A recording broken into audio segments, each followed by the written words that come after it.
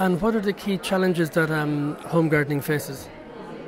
Some of the key challenges at the moment is commercialization of home gardens. That means that the traditional systems, which are based on mixed cultivation of different species, are transformed into monocultures, for example, of vegetables, which are good for markets. And even some NGOs are promoting that by bringing the women, for example, who are managing the home gardens, seeds of commercial vegetables, which they then tell them to grow.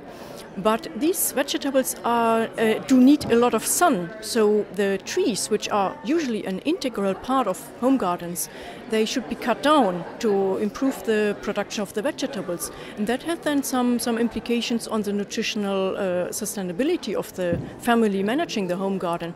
These vegetables, let's say, they are then sold all at the market. What are people doing with the money? Let's say the man is going to the market and selling all the vegetables from the home garden. After that, there's a bar close by and the friends are all there. So maybe that man is going into the bar and spends all the money and he comes home with nothing. So that really can have a big implication on the nutrition security of that family.